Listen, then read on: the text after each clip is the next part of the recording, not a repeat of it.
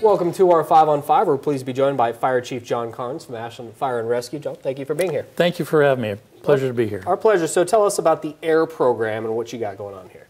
Well, the AIR program is part of our strategy for improving emergency preparedness throughout Southern Oregon. And it is a citizen-based emergency preparedness workshop. It's our second annual one, and we're having it on November 1st at the historic Ashland Armory in Ashland. Okay, and there are 2 sessions, correct? There is for the early risers, 9 to noon, and then we have one 1 to 4. Okay, and so tell us a little bit, maybe more in depth, of what kind of things people will learn at this. Yeah, there's really 3 components to this workshop. The first is we are bringing in a number of subject matter experts to talk about our hazard plan, what risks they can expect to prepare for, how those hazards may impact them. We have a number of presenters. We're also going to have vendors that will have equipment, supplies, or just knowledge that they might gain some benefit from. Some of the utility vendors, some of our the Red Cross, one of our local hardware stores. There'll be a small contractor that will show how to do some things around the house that can help prepare their home for an emergency. And lastly, when the participants leave, they'll be getting a 72-hour kit that they can take with them. And is this a 72-hour kit? This is a 72-hour kit. That's the actual one. It is. The idea is that they can put it, say, in the trunk of their car to always be prepared, or they can use it really as a starter kit for home, a sustenance kit, if you will. We actually like the home kit to be a little more robust and designed for a longer term, but it's a start. Yeah, it's something that, right. You never know how long it could be. And what in particular are you maybe concerned about, or what kind of disasters are we talking about here? Well, we all know fire and floods are a potential here, but one of my big concerns is our seismic risks, our earthquakes. Earthquakes are not real common here, therefore it really falls off folks' radar screen. But we know that the Cascadia subduction zone will fail every 300 to 400 years. The last one was 1700. Yeah. So it's out there and can happen at any time.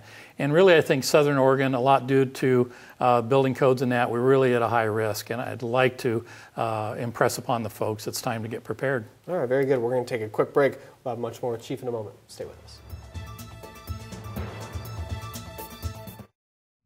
Welcome back to our 5 on 5. We're going to here with Ashland Fire Chief John Karns. So, John, you've got this AIR program event coming up, and people, you want people to register for this, correct?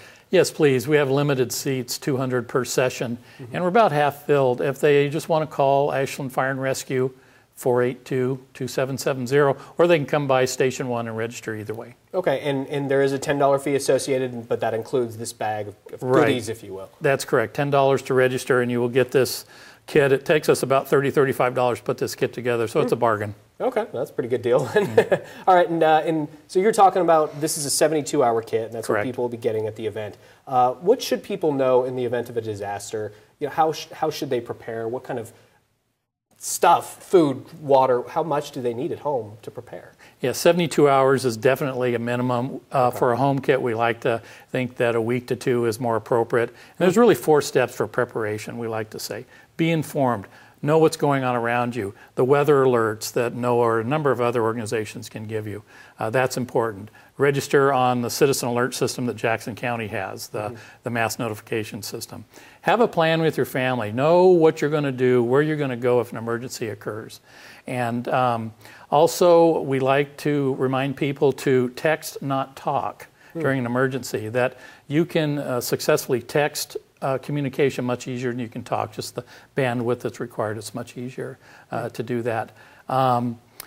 Build a kit like we have here and we provide at the workshop, and also get involved. Get involved in CERT, map your neighborhood. There's a number of volunteer organizations, Red Cross.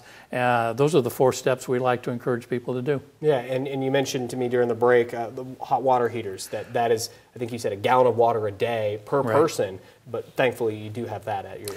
Everybody has a hot water heater, and if you secure that, disconnect the inlet water, whatever water's there, you've got that for your use. That's a good tip right there. Chief, thank you very much. Thanks so much. Appreciate it. Thank you.